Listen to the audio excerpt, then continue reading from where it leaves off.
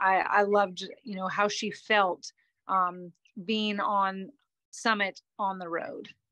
Yeah, I mean, that's one thing that I noticed, that the mare that I started it on first, just on the road, she didn't, I feel like, get as body sore, or her feet didn't get as sore, running on different types of ground.